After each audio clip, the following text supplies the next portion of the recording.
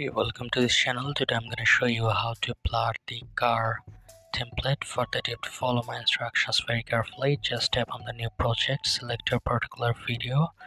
I will be searching for a car video, okay, or you can just upload your own car.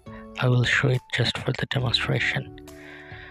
Now tap on the video and you have to copy the video. Here it is. Then tap on the overlay button. Okay, it should be here it is. Now you have to adjust it just below it. Now you have to add an effect, then go to video effect, search for blur, tap on the first one. Okay, that's it. Here it is. Now just make it up to the end. Tap on the object from the bottom options, tap on the overlay option. Okay, now tap on the second video, that means the overlay video. Then go to the mask option.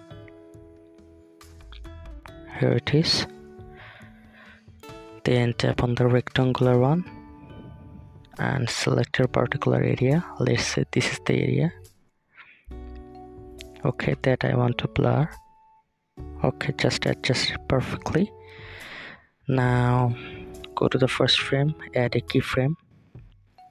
Here it is. Then move it and move the particular video like that.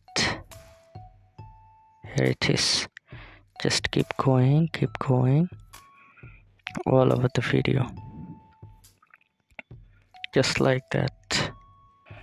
Now let's see how it looks. You can see that this is how you can easily blur your car number plate. If this tutorial helped you, like this video and don't forget to subscribe to my channel. See you in the next one.